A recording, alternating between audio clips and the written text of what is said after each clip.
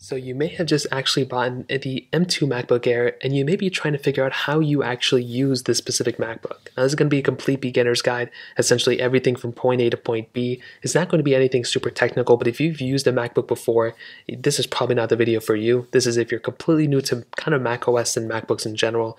I'll go and give you a quick breakdown of this specific device. Now first of all, I'll definitely tell you, this is one of the best MacBooks you can buy. It's very good. The M2 chipset inside of this thing is going to last for a very long amount of time. And definitely when you look at the outside, it's a little bit different than other MacBook Airs. On the front, you now have this completely flat slab of glass versus before it was curved. You have the Apple logo right here. It does not glow. It's pretty much just a sticker. It's not a sticker, it's just like a logo, but it feels very good. The whole entire top MacBook feels very good as well. But I will say, because of the thinness factor, I'd be careful of putting too much pressure on it. I don't know how bendable these things are, so just keep that in mind. And that really covers it up on the top portion. On the side portion right here, there really isn't anything else. It's exactly the same thing as you'd expect before. And it's kind of exactly the same thing as you'd expect on other MacBooks. It's just the hinge. On this specific portion of the MacBook, we don't have anything except a headphone jack that is right here. Nothing else on this side of the MacBook. This portion of the MacBook is how we go ahead and open it up and get into the hinge portion. And this specific portion of our MacBook actually has the two USB Type-C ports and the MagSafe charger. So what we can do is we can go ahead and actually plug in either a monitor, we can plug in hard drives, storage, all these other things within these specific ports right here. They both do the exact same thing, and they both are actually Thunderbolt 4. So if you have any other accessories that are Thunderbolt 4, supportive, these two ports support it, which is really, really cool. You also have the MagSafe charger here as well. So this MagSafe charger allows you to go ahead and charge this MacBook up. So instead of using these two ports here, you can charge your MacBook via this port and still have a really good MacBook as well. Now on the bottom of these specific MacBooks, we do have our little lid tips right here, whatever they call them, the little like feet. So essentially over time, these things will go ahead and degrade. You can replace them as far as I know, and you can go ahead and unlock the bottom of your MacBook Air by going through and actually unscrewing it. There's 4 screws on the back, so I would never really recommend doing anything like that if you're a beginner. But if you want to send it into Apple, these are the screws you're going to go ahead and replace. You can replace these, like I said. I'd recommend cleaning out the bottom every once in a while, but pretty much that kind of covers it up on the outside of this specific MacBook. Now we can go ahead and open it up by grabbing the lid tip thing right here and flipping it open just like so. Now in the bottom portion of our MacBook Air, we do actually have our keyboard set. So right here are all of our keys. There is no touch bar on this specific MacBook. We also have a trackpad here as well. Now this trackpad allows you to go ahead and use the mouse. I think most of you probably already used this by now, but I will say this is a vibration motor. This is not an actual, button that's clicking in. So keep that in mind. If you're going through and you're actually trying to click it with like a pen or something like that, it's not going to click. There's no buttons on the bottom. This is just a complete, you can click it anywhere you want to. It's a vibration motor. Now with the keyboard itself, I'm sure you've used keyboards before. This is pretty much a full keyboard, has great travel. I would also recommend every once in a while getting a napkin and cleaning out the inside crevices of these specific MacBook keys. Sometimes over time, your MacBook Air and any MacBook and keyboard can get dust and stuff stuck in between. So I'd recommend cleaning out your keyboard as much as possible. Now in the top right corner, we have something very interesting. We actually have a Touch ID sensor. Now what this allows us to do is it actually allows us to unlock our MacBook by pretty much just putting our fingerprint sensor over it. Now if you've already set up your MacBook, you might already have that capability. If you haven't set it up, then obviously you won't have that capability. So keep that in mind, and I'm assuming you already went through the complete setup of your MacBook. If you haven't already gone through your MacBook setup, then obviously I'd recommend doing it. There's a lot of personal information. I recommend going through it in that room. So here we have the ginormous 13.6-inch display of our M2 MacBook Air.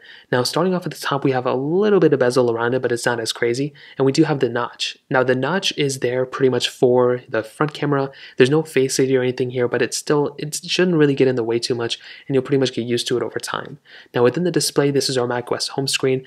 I've already made a really big tutorial on how to use macOS, including macOS Ventura, I think. But regardless, at a high level, essentially this is your home screen. You have the standard type of, top portion, so you can go ahead and get into your Apple logo here, you can get into Finder, and all these other things on the left side of your specific machine. On the right side, now this is with macOS, the previous version, macOS Monterey. With macOS Ventura, we have a lot more capability that we can go and customize within our MacBook.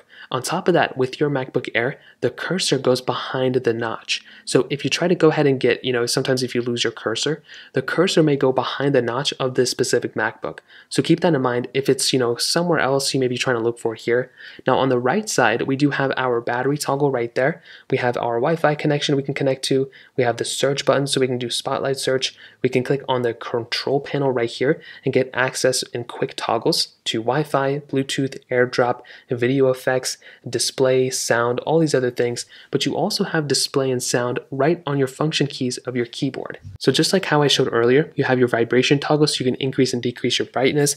You can get into your little thing right there. You can increase and decrease the sound as well by clicking up and clicking down right there. So you can always go ahead and use them right here, but having them as quick toggles on your display is actually really nice as well.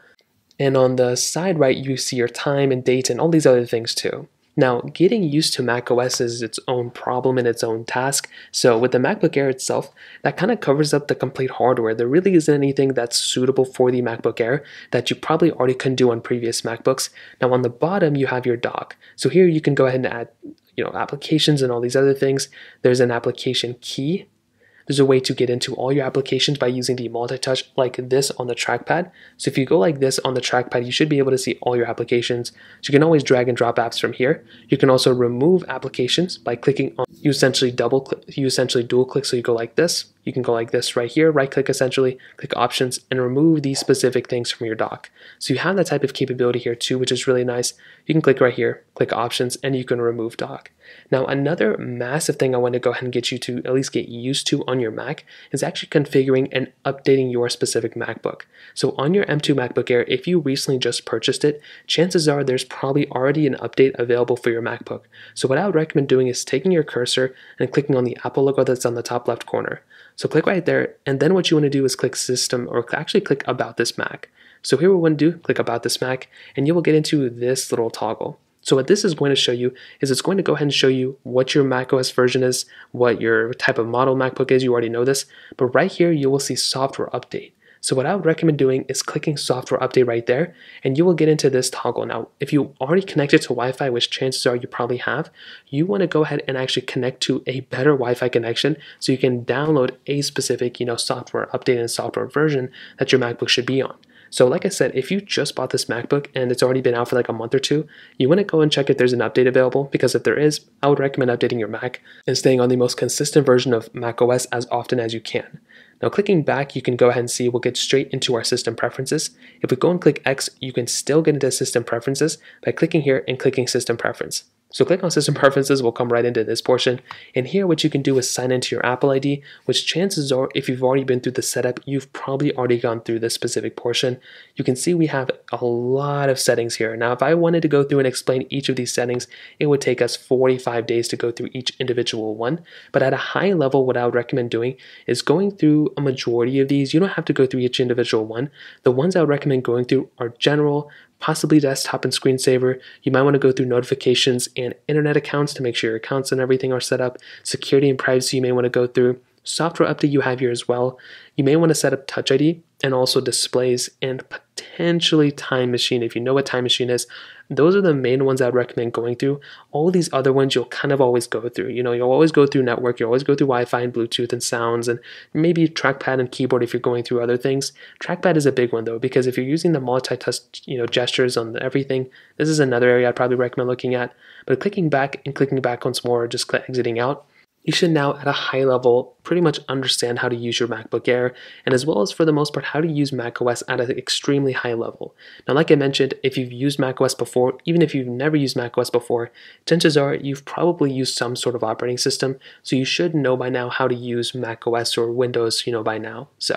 So at a high level, hopefully you understand how to use your M2 MacBook Air. Like I mentioned, this is a pretty brief tutorial. There's a lot of information on how to use your MacBook out there, and definitely at a high level, you should know how to use it. This is a great MacBook. It's going to last you for a long period of time. If you want to keep this thing even for 10 years, you could probably keep it for 10 years to be honest, and probably still be able to use it for longer than that. It's going to have a huge feature ahead of it, lots of software updates, huge performance leaps on this MacBook as well. But that kind of covers up how exactly to use it. If you have any other thoughts or questions, please let me know in the comment section below. Hit the like button, that would mean so much, but definitely hit that subscribe button. More importantly than everything else, I love every single one of you guys. Hopefully I'll catch you guys in the next video. Peace out till then.